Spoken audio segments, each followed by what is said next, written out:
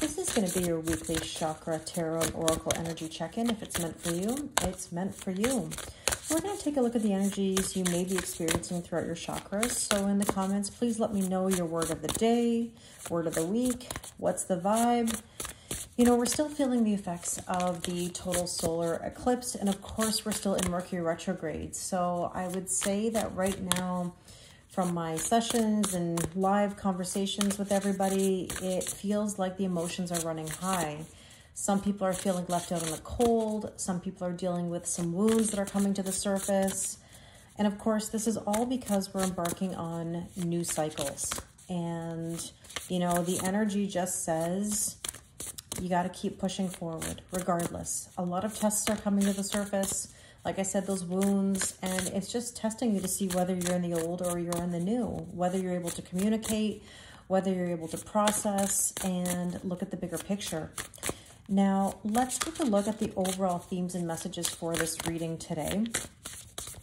And we have here cedar tree, wisdom. And I love this because, you know, wisdom and knowledge is, of course, very powerful. But let me repeat myself for probably the millionth time that, yes, knowledge is power, but what you do with that knowledge is even more powerful. It's about implementation of things that you've learned. And it almost feels like people are, you know, doing the final exam right now where, you know, you're putting everything out there, your best knowledge and experience. So with that, let's take a look at what else we need to know. And by the way, that is a number 5 card, which means big changes ahead. So with that, we have simplify your life. And I love that because it might feel right now that everything is really complicated. And I'm looking at this card thinking about the solar plexus, which is your personal power. And that means finding yourself again. This very strong yellow color really does, you know, resonate with that solar plexus. Now here I see green, right? I see the heart chakra. And so this could be a message too to burn some cedar. I definitely love the smell of cedar. Maybe that's significant to some of you, but I would say simplify your life, you know, implement your knowledge and your wisdom and see where it takes you. Now let's take a look here at another card for another message. And we have here the waterfall, inner power, unbridled confidence, and claiming your place. You belong. I mean, if you're feeling left out in the cold, understand that you belong in whatever the situation is. I mean, everybody adds value. So remember your power. Remember your personal power here, okay? So that being said, let's go to the Chakra Wisdom Tarot here, which as you can see has all the different colors of the chakras or energy centers in the body. And we're going to start with the root chakra, which is Mars, and your personal, excuse me, not your personal power, your foundation. I was going to say, like, your personal power, thinking of the solar plexus, but of course, we're talking about building a solid foundation here. So let's see what we need to know. Ah, there we go. 4 of Wands, 1111, heart chakra. Everybody's building a brand new foundation. Again, trying to find your personal power to rebuild. Maybe many of you have had a tower moment recently, and that's okay if you have. Tower moments are not bad things, right? This is the energy that teaches us how to get out of a rut or out of stagnation. So let's see with the oracle cards what we need to know. And we have here the stars. I love it. Wishes come true, peace, miracles, dreams, falling in love, hope, feeling blessed. So I think 1111 is really all of those things because really 1111 is a spiritual gateway. It's celebration, it's ascension, it's commitment, it can even be marriage. Whatever it is, it's telling you that you're opening up to something really special. So let's see what else you need to know. We have the beehive, and somebody in live just now mentioned seeing bees. And, you know, this is about hard work and persistence and also being mindful. You know, so love this energy. And there's that yellow. Funny, there's that yellow and green that we just talked about up here. Okay, so let's take a look at the sacral chakra, which is Venus, self-worth, self-value, and self-respect. And we have here the 7 of coins. Look, the seed is planted. It's not going to harvest overnight. It will in due time. But essentially, this is saying trust the process, which I know is not easy for people, but it really is a reminder that you tend to your garden, you nurture, you don't try to rush anything or force anything or control anything. You simply just take your time. Okay, so let's see what else we need to know. There's the owl. Now, interesting, a lot of the conversations that I've had today in sessions are kind of coming through here because, you know, I was talking about the owl earlier today, and the owl is what? Wisdom and knowledge and insights. So this is about seeing through the facade, or a secret being lifted, being aware of something, knowing what's going on. Something may come to light here, and I don't think you'll see it coming. It's kind of one of those things that just sort of pops up. Now, let's see. What else do we need to know? There's the crystal ball, seeing clearly. And this is my point. You're going to see clearly, you know. So let's take a look at the solar plexus, since that's something I've been repeating, you know, frequently here. The yellow solar plexus. And there's that Ace of Wands. So this is a spark, passionate new beginning, a purpose. What is the fire in your belly right now? Like, what is your purpose? What do you want to do? What do you want to embark on? What journey? So let's see with the oracle cards. We have here the Emperor. So there you go, making power moves. There's that Aries energy that we're still in. You know, the Ace of Wands actually is Aries energy. And if we were looking at the top of this card, it does say King of Fire or King of Wands, which is purpose and passion and nurturing something.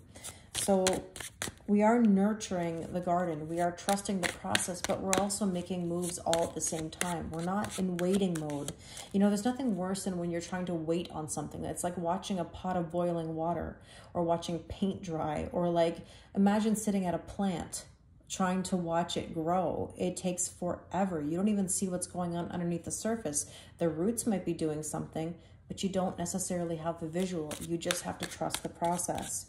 Now, with this, we have the chess card. And I love that with the Emperor because, you know, the Emperor is here to play chess, not checkers. This is all about making moves. And we don't want to go left or right or backwards. This is about onward and upward. And again, in a conversation that I had today, we were talking about the fact that, you know, you can't go back sometimes. Once you make a major move, you know, you want to make a boundary, you can't turn around.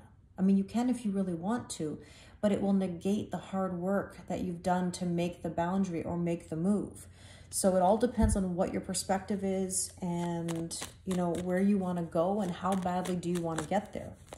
So let's take a look at the heart chakra.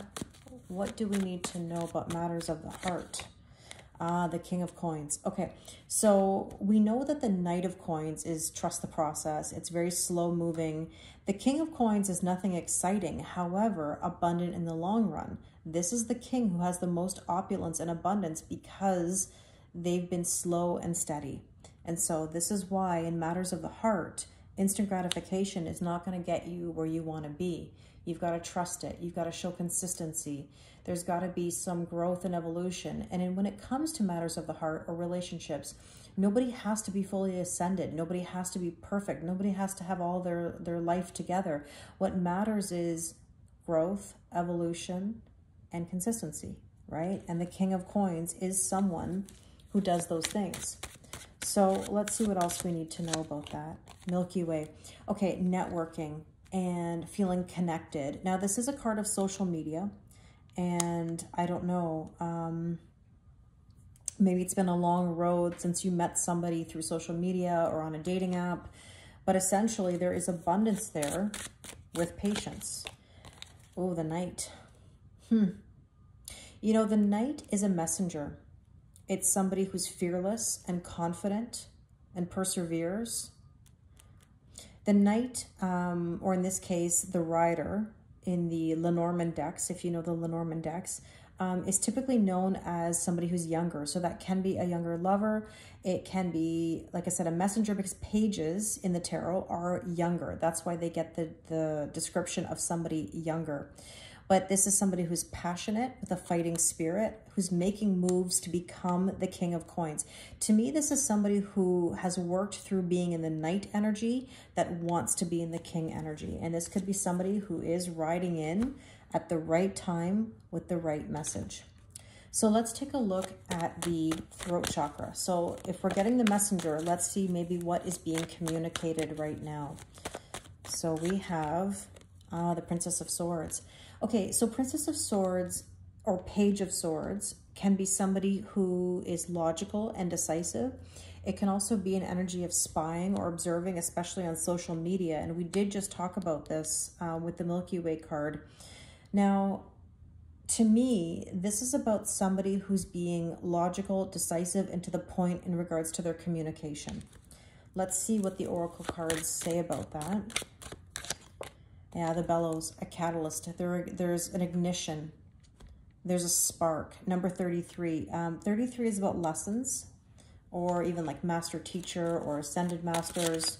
This is somebody who's been schooled. Like, this is somebody who's been learning some tough lessons in life, and they're more decisive, more logical with it. Oh, well, we got the rings. Okay. Contracts, agreements, bonds, commitment, strong connection, unions, lovers. Okay. Well,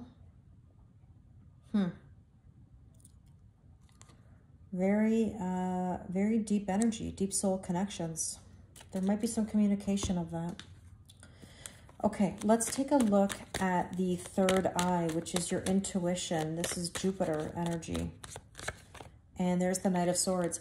Okay, so there could be this energy that says you've got to make a quick decision about something. You may not have a lot of time to think, and maybe that's a good thing. It means making an actual decision because, again, referring back to the lower cards here, we do want to trust the process. We do want to take things slowly. It's not a matter of like rushing anything. But what I'm saying is that there might be something that arises where you've got to make a decision. And that doesn't mean you're going to change your whole life in a day or in a night or whatever it is. But it means that you're going to have to just clearly decide something. And you're going to have to trust your intuition. You won't even have time to overthink it. It's just going to be like, okay, this is what I'm doing. Or if this is about a relationship, for example, based on the previous cards, okay, maybe this is what we're doing. But let's take a look at the Oracle cards with that. Justice, okay. King of Air, Libra energy, equal giving and receiving and balance. This is possibly contracts, paperwork, court. Maybe you're going through a separation or a divorce. It can even be marriage, for that matter, a contract, right? So it really depends on your situation. But, you know, the King of Air is the King of Swords. Knight of Swords, King of Swords. We just talked about the Knight of Pentacles, the King of Pentacles. Essentially, this type of energy is saying detached from emotion and just making a decision on something. So some of you may be making some big decisions. And with that, we have, well, yes, there's the answer. You can't even make that up. There's the yes card. The card says the answer is yes. The situation or event is right on track at this time. Okay, so somebody is saying yes. Now, let's take a look at the crown chakra. Let's see what are the downloads that are coming in right now. What do we need to know?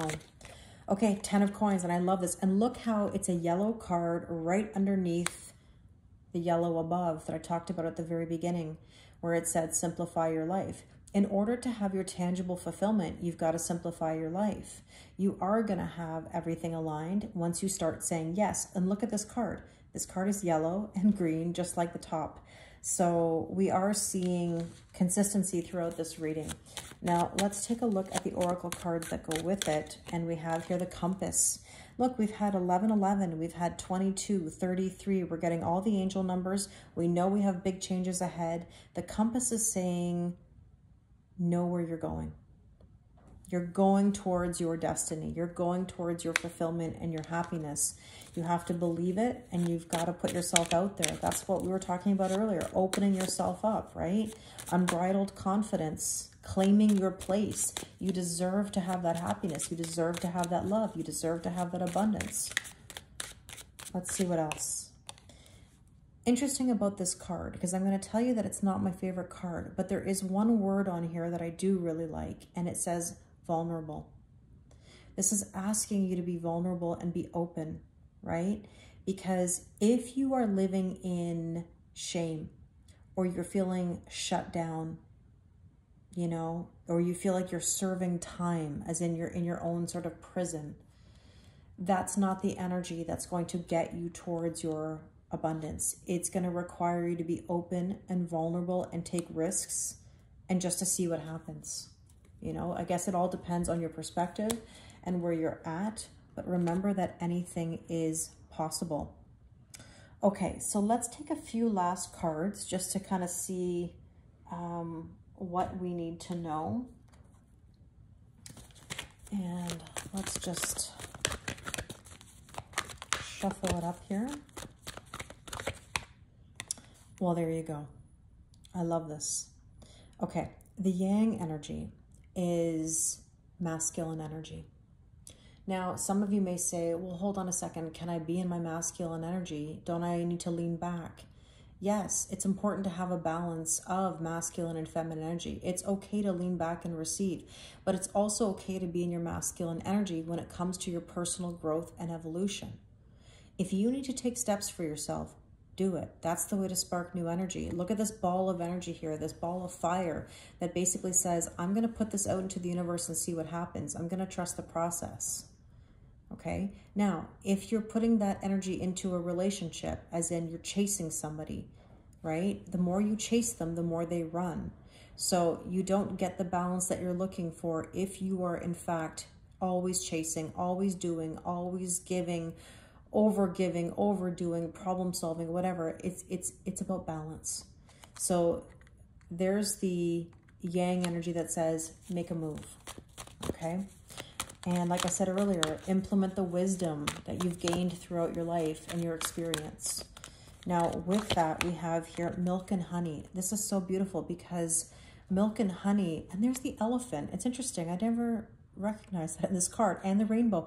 You know, I was in a reading today and talked about the rainbow. There's so many things that have come up in these cards today that are actually reminiscent of the conversations that I had. Rainbow is about serendipity, and it's about perfect timing and sort of the calm after a storm, you know, where everything settles back down. And, you know, milk and honey is soaking up the abundance in your life. So I love this. When you make moves, this is where you get the rewards.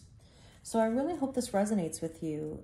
If you'd like to do a personal reading with me, the link is in my bio. We are going to be doing a full moon Zoom on April 23rd for the full moon in Scorpio. It is on my website. It's a 2-hour live on Zoom event with a recorded reading that follows, personalized for you. So again, I thank you again for your likes, your comments, your subscribes. It definitely means the world to me. So thank you very much, and I wish you an amazing day.